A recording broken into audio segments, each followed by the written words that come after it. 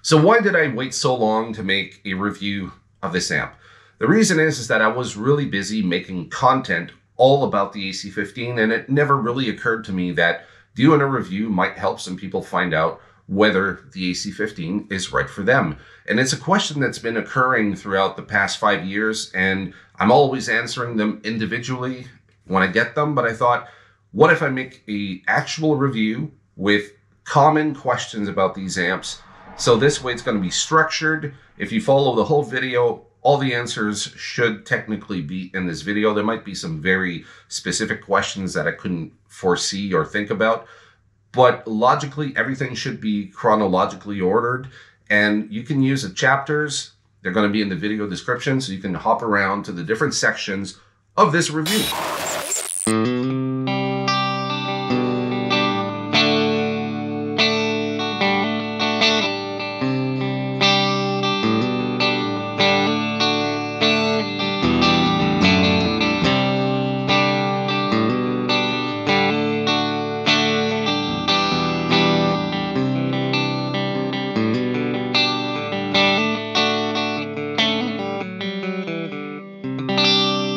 So one of the common questions about the AC15 is whether it can stay clean at louder volumes, and the answer to that is not really. And I'm saying that kind of like a statement with a question at the end, because the amp itself doesn't have a whole lot of headroom. So if you're cranking it up just to be louder, you are going to get into overdrive territory. So that's where your volume on your guitar might be the savior. The amp itself is not like a Fender Twin, where you can just crank it up and still have all that clean headroom. So the trick is, personally, that I find with these amps is that you take the master volume and you bring it to either halfway or a little more, or actually crank up the master volume. Yes, you will introduce some hiss, that goes without saying, but after that you can use your channel volume for headroom. Now the other thing for headroom is that if you use a top boost, you're going to get way more gain, because that channel input is really much louder than the normal. So if you're really aiming for more clean headroom, I would say go for the normal channel, crank up the master volume, adjust your channel volume to taste, and then ride your guitar volume, because you really can't pull miracles with this amp. It will get into overdrive territory. So that's my tip for you for keeping it clean at louder volumes.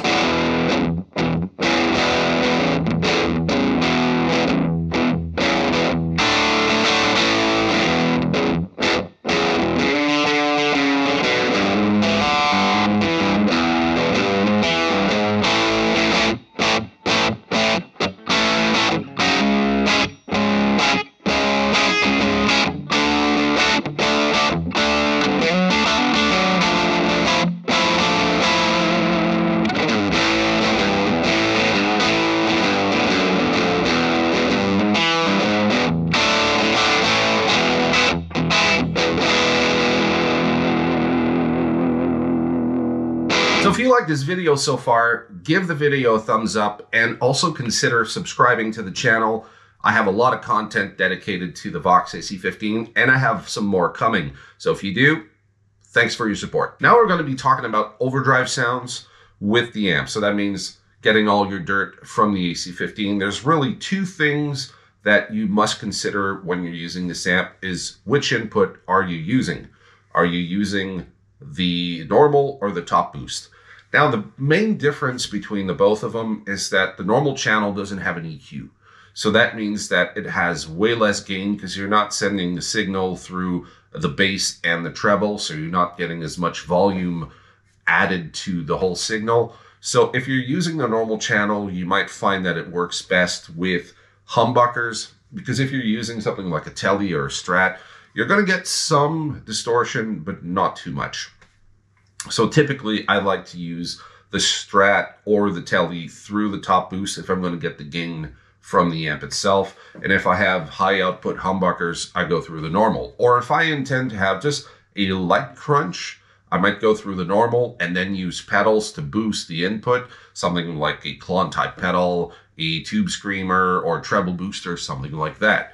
I find that those type of boost pedals work better for my taste through the normal channel, but it's really a matter of testing it out yourself and see which input you prefer for the overall distortion. But that is my tip for you. Experiment with the both of them and see which one makes more sense.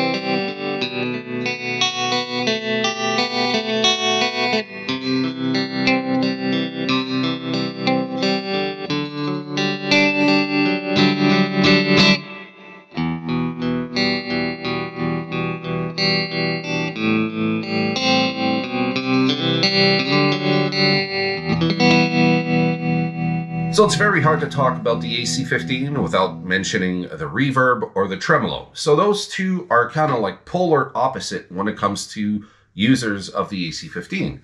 So let's start with the least favorable, which is the reverb. A lot of people complain about the reverb in the AC15, and personally I don't know why, because there's nothing wrong with the reverb in this amp. But let's say you only want the reverb in the amplifier and you're one of those who doesn't like the sound of the reverb. You can modify it by just buying another reverb tank. You also have to do a bit of research to get the right model, because the length of the reverb tank and how it functions with the amp is really important too. But you can mod that, and that's like maybe like $30–40 for that specific mod. Some people complain about the reverb. I have no issues with it. I think it sounds fine. It doesn't step in the way of the guitar signal so much. So if you're looking for big and lush, this might not be the reverb for you, but I would say maybe put the online opinions aside and try it for yourself.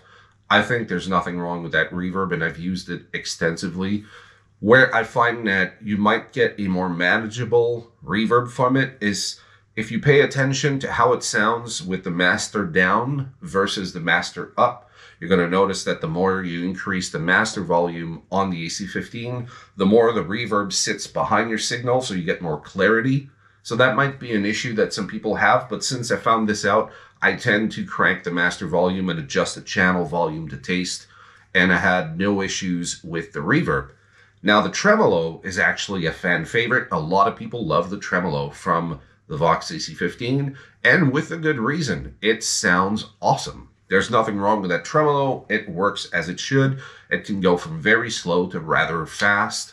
So if you're looking for any of those extreme or anything in between, you're going to be well served with the tremolo. So yeah, nothing negative to say about either the reverb or the tremolo. Personally, I enjoy both, although I don't use them as much as I probably could, but it's not really in the style of music that I play anyways. So yeah, both of them are great.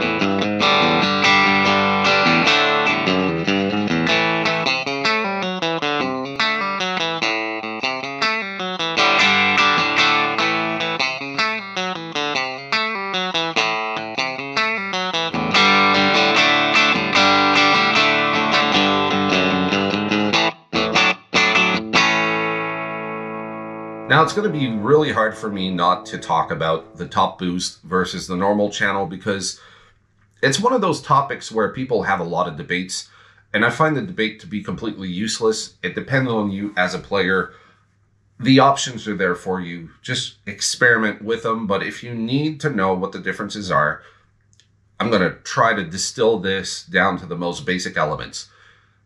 The Vox AC15 is not a two-channel amp. It's a single-channel amp, meaning that although we use the terms channels, so top boost channel and normal channel, they're not channels, they're inputs. It's the same channel. It's a single-channel amp. So this means that the normal channel just doesn't have an EQ section. So the EQ section on the top boost is bass and treble, but the interaction between the both of them also changes the mids. So that means that going through those two extra pots is giving you way more output as well. This changes how the amp reacts to pickups. It changes how the amp reacts to pedals. So if you're really looking for a pedal platform, you're probably going to notice a difference in how especially higher gain pedals sound. So if you're using fuzz, if you're using distortion, you might not like the way that the amp compresses or clamps down on those more like full frequency type pedals. But if you're using something like the Timmy or Blues Driver, something that's lower gain, you might get away with it going through the top boost channel. Plenty of people use the top boost channel with pedals. Now, I've made a video, which I'm going to link here in the cards, where I show the difference between the top boost channel and the normal channel with fuzz. And the difference is drastic. You also have to keep in mind that both these channels are susceptible to how they react to the master volume. So if you're going to be using fuzz through the top boost channel, you're probably going to want to increase the master volume as high as you can get away with, and then adjust your channel volume to taste, because that also has an impact, and I kind of show that in the video that I talked about. So top boost and normal, they're both the same channel. They're just two different inputs. One of them actually has way more headroom, which is the normal channel, and the top boost has far less headroom. So if you're going to be comparing them, the top boost sounds louder. So a lot of people love how it's just immediately in your face. And there's no right or wrong here. It really depends on what you're into. I suggest experimenting with the both of them. I'm a normal channel advocate. I love it. But when I use my Strat, it has much weaker output. It sounds better through the top boost. So that's the exception for me. If I'm just plugging in a guitar straight into the amp, I tend to favor the normal. But when I go with really weak pickups like those on my Strat, that's where I'm going to be using the top boost. So both of them have their uses. They're both practical. Just think of it as lower input volume or higher input volume, and then just experiment with pedals and guitars. There's no right or wrong here. So there's no room for debate as far as I'm concerned. It's really a matter of preference.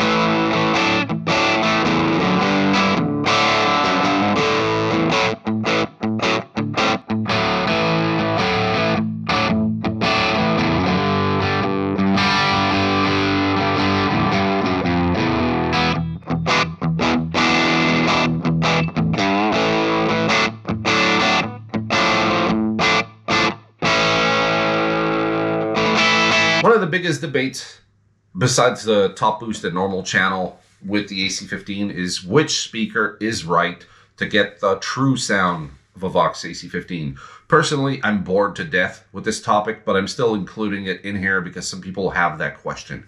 what is the true sound of a Vox? Is it the Alnico Blue or is it some other speaker? And the thing is that if Vox are putting the greenback and the Alnico Blue in this amp, is that you have two different flavors, two different takes on this sound. The price difference can be enough for you to say, I'm just going to buy the one with the greenback and I'll change speakers later. Or you might just want to buy it at the full price and get the one with the Alnico Blue. I've been playing the AC15 with the greenback for 5 years. Only recently did I change for an Alnico Blue type speaker. I have the WGS Black and Blue.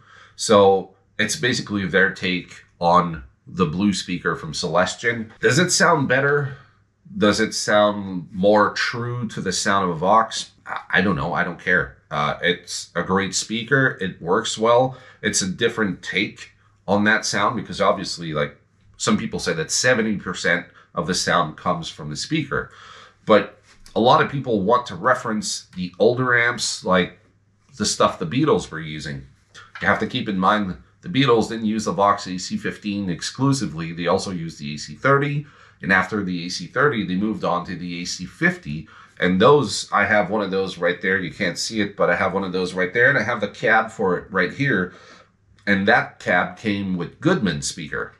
So is that the real sound of a Vox? Because that's the amp and the speaker combinations they most likely were using on the Ed Sullivan Show when people saw them back in the mid-60s. Is that the true sound, or we have to look for old Fane speakers or old Goodmans? It's really a matter of preference. I've tried the Celestion V30 in the AC15. I had the greenback. I've tried the black and blue, which is an Alnico style speaker, and they all sound good, and it still sounds like a Vox. So if you have your sights on an amp and you're thinking to yourself, which version should I get? Tell yourself that the easiest mod you can do is swapping out the speaker. So if you're not satisfied with the greenback or the Alnico Blue or whatever comes with your amp, it's one of the easiest mods you can do. And if you don't know how to do it, just take it to a tech, and it takes mere minutes to do. And you're going to have a massive improvement on your sound if you're not satisfied with what comes with it. So if you're more into high gain stuff, I would suggest either the greenback or the V30. And the V30 is no slouch with a Vox style amp. So do keep in mind that Bad Cat, that make a lot of like Vox style amps, use the V30 almost exclusively in their cabinets. So that's something to think about. And the greenback sounds great if you're into more like higher gain stuff or fuzz. I find that the greenback performs a little better than the Alnico Blue. So watch some videos. I got a bunch of them on my channel, or watch other ones on YouTube, and you're going to get a sense of maybe which speaker is better for what you're going for. But to say that there's a speaker that just gives you the true sound of a Vox, who cares? What do you need? If you need the true sound of a Vox, go for the Alnico Blue. Otherwise, the sky's the limit. Put what you want in there and get your own tone.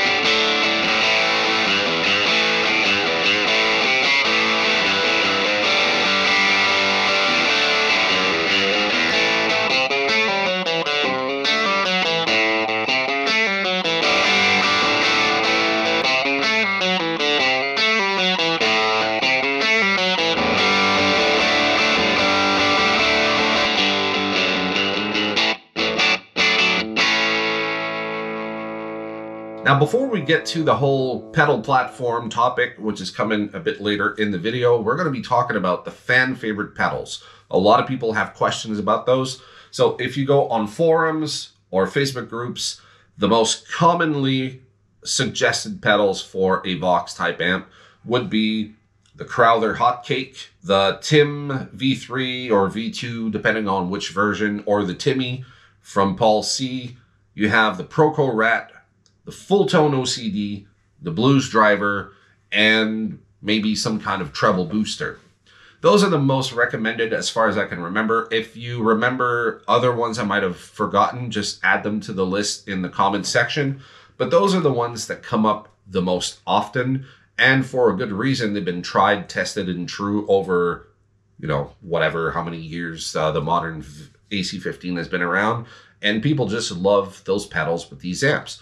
Personally, my favorites out of those ones would be the Hotcake. I really like the Hotcake in terms of what it does with the AC15.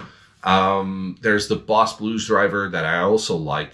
And the Proco Rat is pretty cool too. And the Proco Rat and Blues Driver are readily available on the used market. So if you're looking for one and you're not too sure, you don't want to buy it brand new, look on the used market. That can be had for a fairly good price. I think they stick around like the $60 mark for either of them. So grab one of those, try it out. And if you're interested in hearing any of these pedals, I'm going to have a playlist here for you in the cards where you can click and go have a listen. And later on, we're going to be talking about other pedals that I think are worthy of your attention. So let's move on to the next topic. So if you made it this far in the video, we're going to be talking about the pros, as far as I can see them, and having used the amp for over 5 years at this point. What are the pros of the Vox AC15? So we're going to be talking about home use and gigs. Let's start with gigs first. A lot of people ask, is the AC15 loud enough to play with a band? Now, if your band is a metalcore band or you're doing gent, you bought the wrong amp, send it back. If you're playing blues or you're playing maybe even jazz, something that is more manageable volumes, and you don't have a Neanderthal drummer just banging the crap out of the drums, you should be good.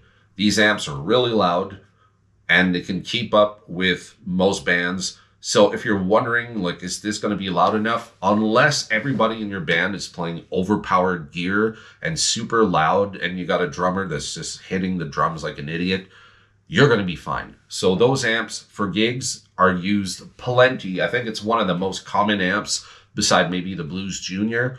So you're going to see them a lot in gigs. So they are gig worthy. You don't have to worry about it. Now, in terms of home use, I did a video back in 2020 where I showed how to get the best from these amps if you're at home. So are there better options for someone who lives in an apartment? Yes. The AC4 might be a little more manageable. The AC10 would be more manageable. So there are amps out there that have lower wattage, are not as loud. But if you're really dead set on getting the AC15 because you're trying to keep your options open, maybe you eventually want to play with a band, or maybe you're just kind of not finding anyone to play with at the moment, but you don't want to sell your amp. I've done a video, which I'm going to link here in the cards, where I show you tricks with EQ and compression so you can keep everything at a manageable level, but still get a good tone at home. So definitely watch that. But yes, you can play with it at home. There are better amps for that if you're playing exclusively in your apartment and you have paper thin walls. Maybe the AC15 is not the best option, but you can still pull it off, because I did. I used to live in an apartment with paper thin walls and I could still rock the AC15 and get good tones out of it. So I highly suggest you watch this video. So let's talk about the AC15 as a pedal platform. Some people say that it sucks with pedals. Those are usually people that don't like the Vox sound. But people that love Vox amplifiers and love pedals have no issues using pedals with them. So they are a great pedal platform. And I've done over 400 demos at this point in the Vox Friendly Pedal series. If you need further proof that this amp is capable of taking pretty much anything you throw at it, I invite you to watch hundreds of hours of videos just to prove the point. So you can go watch that. I'm going to link it in the video description. It's called the Vox Friendly Pedal Series, and there are quite a lot of pedals in there. So if you need proof, that's where you're going to get it. You don't have to take my word for it. But for those of you who are like, okay, cool, it's a good pedal platform, where should I start? There was the aforementioned classic pedals that everyone likes, and there are some pedals that, to me, really stand out as either budget options or even pedals that are not talked about so much. There is obviously something like the Wampler Tumnus, which is more of a Klon style pedal, but because it's not so thin in the low end, it has a little more girth. It works really well with the AC15.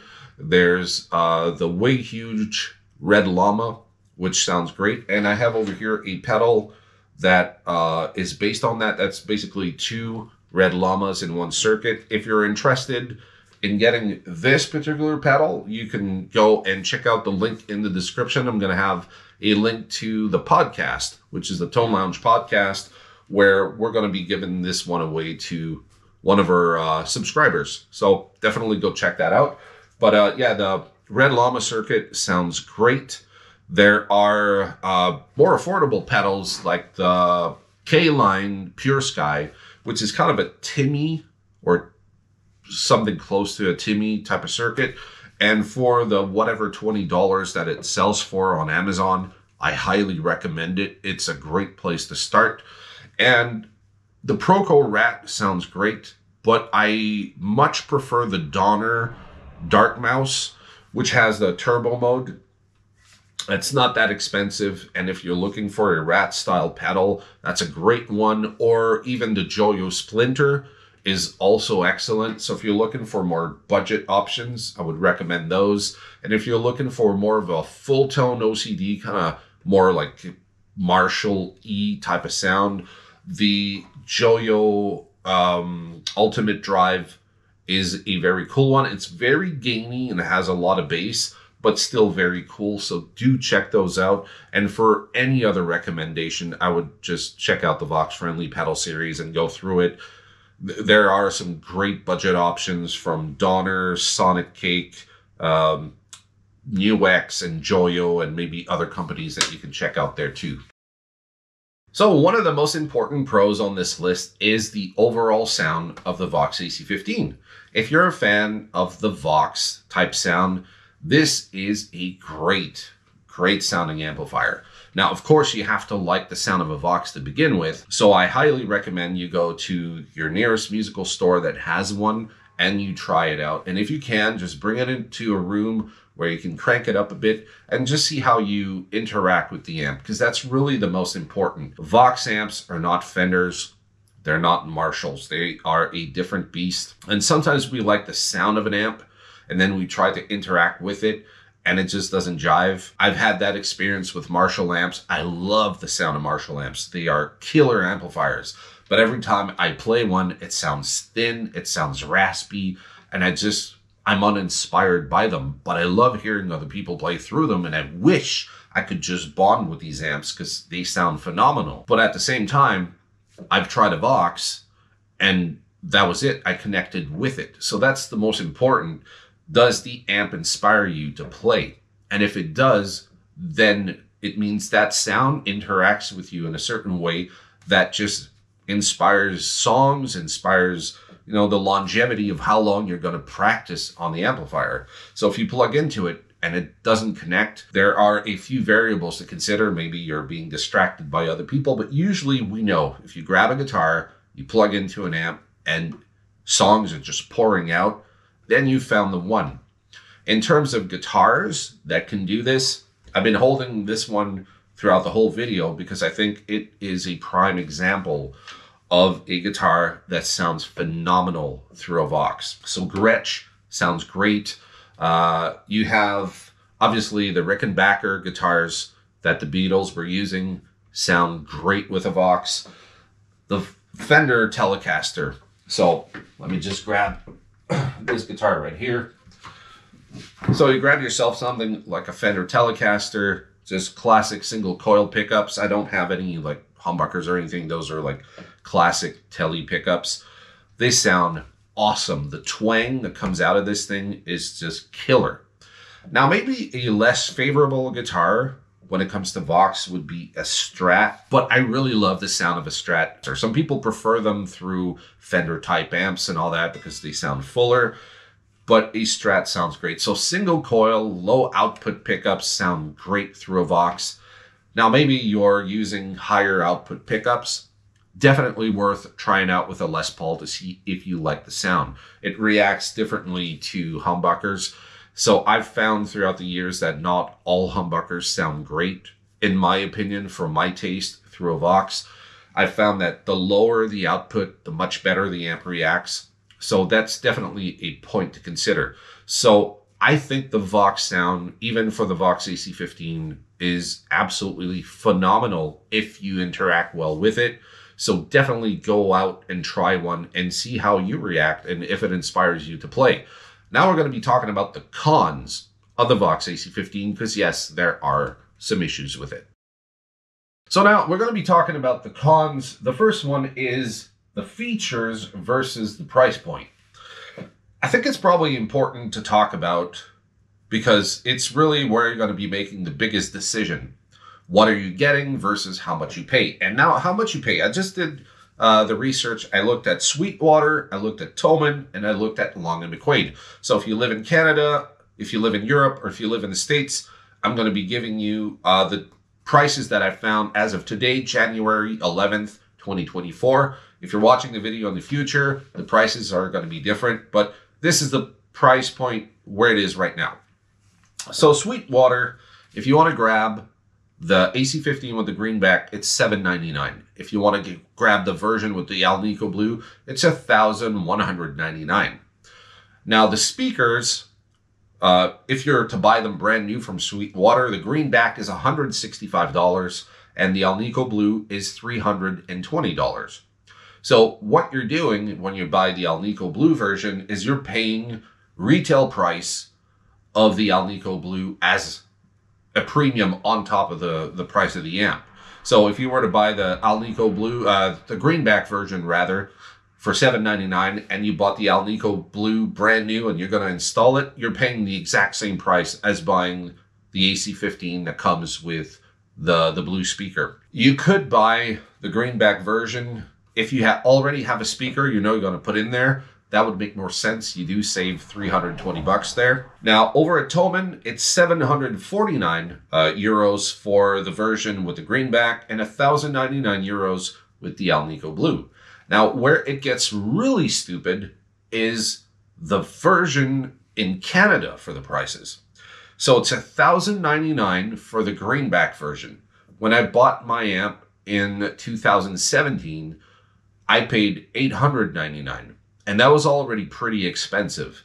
Now it's gone up to $1,099. In Canada, for whatever reason, the Alnico Blue version sells for $1,649 Canadian. Does the Alnico Blue sell for $649 in Canada? Well, where does the extra 300 bucks come from? I don't know.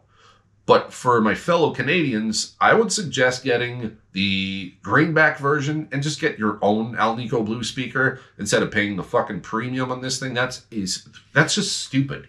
Why would you sell the Alnico Blue for $600 more when the speaker's worth $300 or somewhat dollars in Canada? There's a surcharge on it, so I don't get it. Do with that information what you will, but I would never, ever pay $1,649 for the AC15 with the Alnico Blue. There's no way I would do that, but that's up to you. Now, let's talk about the features for the price point. So everything keeps going up, and I don't think there's any way around it. So it's really a matter of you considering whether you're going to buy it brand new or buy used. Here in Europe right now, I've said that the price of the AC15 was, what was it, $749 brand new at Thomann. I see them regularly on Facebook Marketplace for 450 euros to 500 euros. So in Canada, I'm presuming that at $1,099, the amp probably sells for around $700 to $800, unless I'm mistaken. So sometimes going used might be more favorable to your wallet. So that's something else to consider. So let's talk about the features with the price point. You have reverb and tremolo, but the foot switch doesn't come with the amp. Why? I don't know. but you have to buy one separately. So you do have the option in the back to have a foot switch where you can toggle the reverb and tremolo on and off, but otherwise the amp doesn't come with it, and that's a damn shame. It does not come with a amp cover, so you have to buy that separately. Considering that all the controls are on top, dust gets in there and you can end up with scratchy pots. So maybe that's another thing you have to buy separately. One of the biggest point that people complain about with the AC15 is the lack of an effects loop. Now, why Korg doesn't want to put an effects loop in these amp at this price point is something I can't understand. Why do you need an effects loop? Some people don't, because they use all the amps, all the pedals going straight into their amplifiers. And if that's how you use it, that is fine. But if you're using the gain from the amp itself and you want to use other pedals, maybe you don't want to use the reverb from your amp, you want to use an external reverb, or maybe you want to use delay, and sending delay through a dirty amp doesn't sound that great. So an effects loop, especially considering how many people gig with the AC15, would make sense. But Korg hasn't really listened to anyone, so some people have to get their amps modified by technicians. In my opinion, the amp should come out with an effects loop. Not everybody wants to use it, but for those that want to use it, it would be a great option.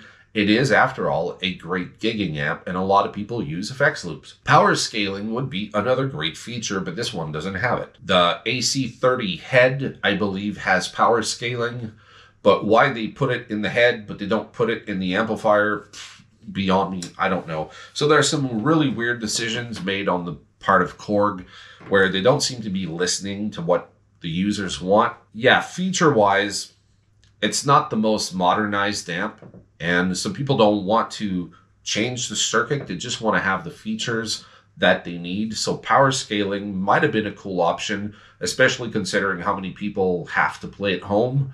The effects loop would have been great.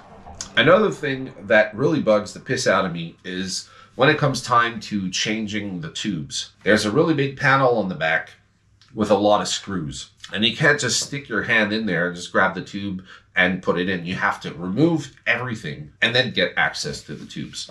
And I think that could have been more well thought out on the parts of the engineer over at Korg to maybe make something that was more user-friendly. Because if you're playing a show and a tube starts to go on you, removing all those screws and not losing anything, and the time it takes to do that, you're going to be stressed out. It's not going to be fun. So changing tubes on these, especially considering we don't have to bias anything, you can just remove the tubes and put them back in.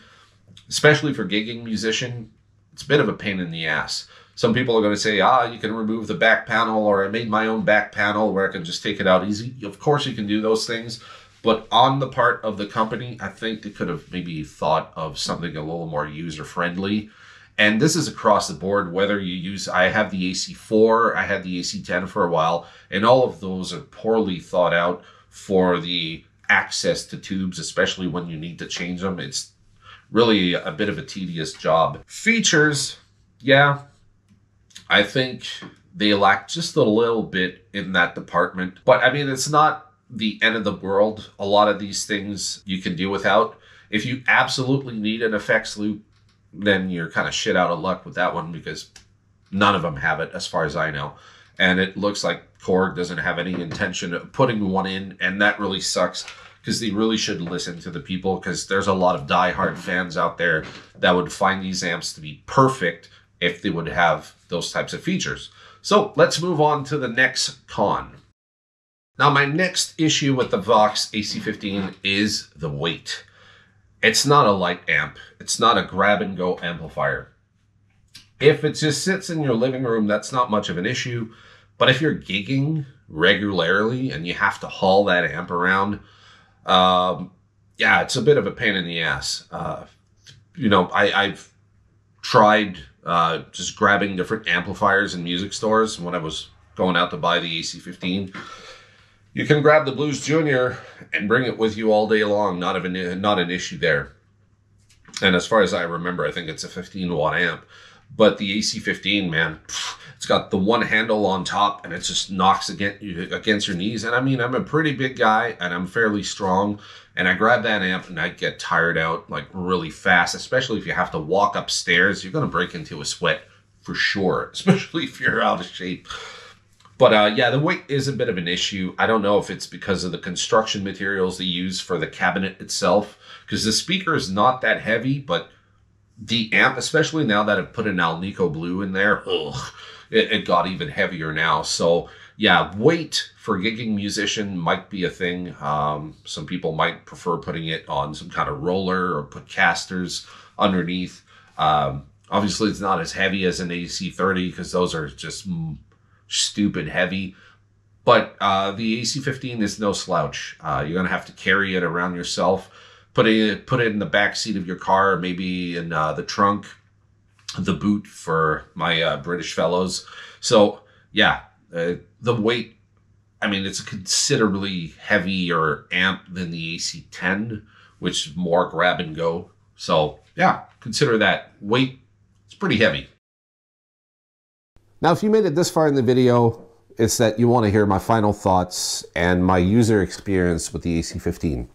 So let's look at it for what it is at this price point. Right now, currently, if you're buying an AC15, it's quite expensive. It's getting up there. So when you get to like $1,000, 1,000 euros and more, it's an investment on your part. If you're not hell-bent on having all the accoutrements of a modern amplifier, then you're going to be well served with the AC15. It's falling short on what users have needed for at least like 30 years now. It doesn't have the effects loop. It doesn't have power scaling. There's no foot switch included with it. I mean, you got tremolo and reverb. A lot of people kick those on when they need it. So not including it for the price point, I mean, I know it's, for some people it's not going to be that big of a deal, but I think at the price we're paying now for these amps, those things should come with the amplifier. There's a lot of really dedicated, hardcore Vox fans out there. I'm definitely one of them. I love the amplifiers, but I do think that it would be really appreciated if Korg could actually listen to what people want instead of just coming up with things they think people want. Are there amplifiers out there in the same price range that could serve you well and give you all the options you need?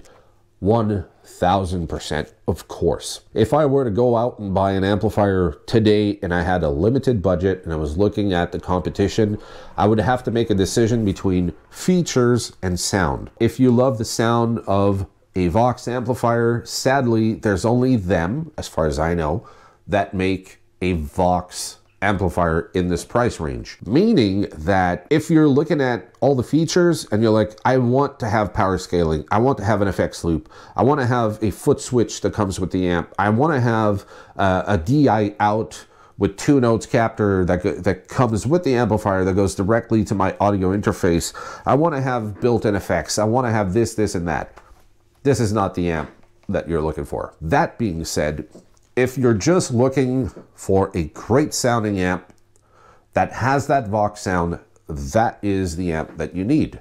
Now, of course, there's the AC4, there's the AC10, and they do the Vox thing. They have different power ratings. They have a different level output. So if we're counting dBs, the AC15 is louder than the AC10, but there are plenty of people out there gigging with the AC10. They tend to just have a guitar plug straight into the AC10 and they can perform, especially if you have the ability to put a mic in front of the amp. At this point, everything is fair game. But if you're playing gigs where you can't afford to put a mic in front of the amp because you don't have a big enough PA, the AC15 will serve you for gigs. It can be used for home use, but it is a loud amp and it's not conceived for home use. So that's where I think the AC15 kind of falls short. It's the features that people need in 2024 versus what Korg is putting out falls a bit short. But if you don't care about that stuff and you're more like, I just want the sound and I'll figure it out, then 100% I recommend the AC15. It hasn't had any technical issues throughout the years that I've been using it. I've recorded so many videos and songs and stuff with it. It is great for studio use. So if you have a home studio and you need that sound, the AC15 is perfect for that. I've mentioned the weight. I've mentioned the lack of features. So yeah, if you're just basing your purchase on that, there are other amps that seem far better, but they don't sound like a Vox. And that's the thing, is that you're getting this amp for that sound. Are there manufacturers that can make something to sound like a Vox with all the accoutrements you might want? Yeah, but you're going to be paying a premium. And it doesn't mean that where you live, you can have access to that amplifier to try it out yourself before actually purchasing it. So those are the things to consider. But I do believe that the AC15 is a bit of a little marvel. It has all the sound, the chime, all that stuff that you want out of a Vox. It has it in spades. And I love how it always reminds me, like I have multiple amps and I get used to playing something like this one here, the Invaders amplification. It's more like a Fender Basement. And I love that sound. I play with it and I'm like, oh my God, it's so great. And then I go back in and I plug into the AC15 just to see how I feel. And every time it knocks me on my ass, I'm like, oh God, I'm never getting rid of that amp, ever. It's one of my favorite combo amps ever. I can do without the extra features. I figured out a workflow and it's all streamlined at this point. So that is my user experience with it. I think if you're looking for that sound, it's a no compromise thing. I think the price point is getting kind of scary high with these amplifiers, especially for fellow Canadians. That's starting to get into some serious money. So if you're thinking about grabbing one, I would do so like soon before they keep jacking up the price on these amps. Because like I said, I bought my AC15 in 2017. I paid $899 Canadian, and right now it's at what? $1,099 Canadian. So that's a pretty considerable uptick on the price. And especially if you're getting the one with the Alnico Blue.